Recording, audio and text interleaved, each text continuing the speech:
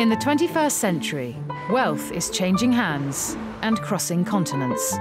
Across the globe, the rich are becoming younger, less likely to be men, and more likely to come from the East. This series has unprecedented access to some of the self-made innovators and entrepreneurs whose fortunes have flourished in the past few decades. Changing Fortunes, this weekend on BBC World News. Brazil.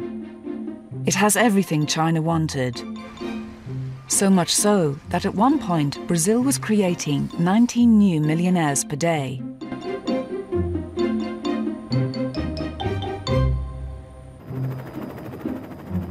Cristiano Piquet is one of Brazil's newly wealthy. He's at the Sao Paulo Grand Prix, indulging his passion for motor racing.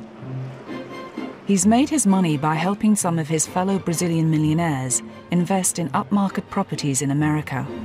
Brazilians are buying everywhere in Miami, from Brickell to downtown to Miami Beach, Sunny Isles, Aventura, Bow Harbor, everywhere. Cristiano is holding a cocktail party in Sao Paulo for those looking to invest in US property. Business is booming.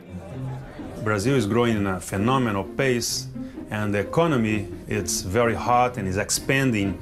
We have the Olympics going to Brazil in 4 years. We have the World Cup going to Brazil in 2 years. And Brazil found the largest reserves of oil in the world. That's why they say that they joke that God is Brazilian. Export booms are not new to Brazil. Over the last couple of centuries, there's been sugar, coffee, now it's minerals.